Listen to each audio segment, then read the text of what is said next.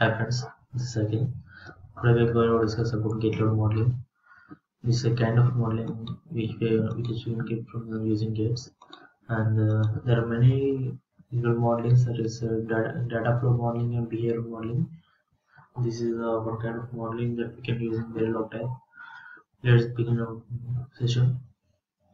Modeling is done in gate level. Now here concepts with the help of using gates. Gate level modeling is done using gates, and we have taken an example of AND gate by to explain the concept of the gate level modeling. All the gates are available as primitives in verilog. Primitives are generalized modules that already exist in verilog, that is in IEEE format. AND gate primitive in verilog is initiated as in this format. G1 represents the gate, and this is the O is the output, and I1, I2 are the inputs followed by the output, and the keyword signifies the gate, and G1, and the we specify the working.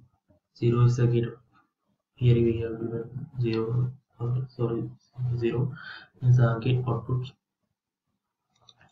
and the I1 and I2 are the inputs, and the module has one output. The port is argument is output, and the gate initialization can take any number of inputs.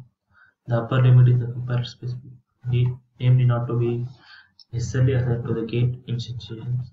And let's look at the program regarding AND gate. Here we have taken AND gate for the gate level modeling.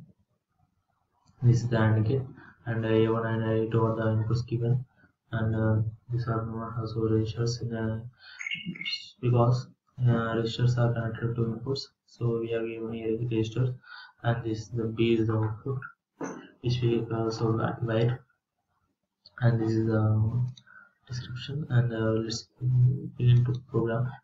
And any program in verilog shall begin with module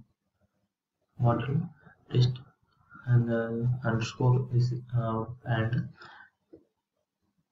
the inputs followed by the module first step, and this is the output by initial. And we begin the program by initial begin, and initially the values of the A1 and A2 are taken as 0 0, and these are the time steps. I have written according to my own convenience. It can be taken as any manner, and after 3 steps I have given A1 is equal to 1. This is only the input we have given according to our own convenience. According to my convenience, I have taken the time steps. After 3 time steps, A1 is equal to 1. After 3 1 plus 1. After 4 time steps, A1 is equal to 0, and 4 plus 2 6 time steps, A2 is equal to 1. 6 plus 4 10. After 10 time steps, A1 is equal to 1, and 10 plus 3 13. After 13 time steps, A2 is equal to 0. After 14 time steps, A2 is equal to 1. These are the time steps I have taken over my convenience, and there the program ends, and the program continues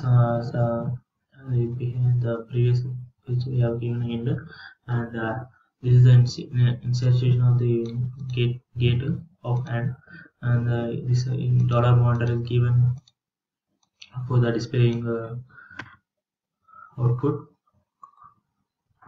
and after 100 time steps our execution of the program completes, and finally we conclude the program and module. And this is the description regarding the program of the AND program.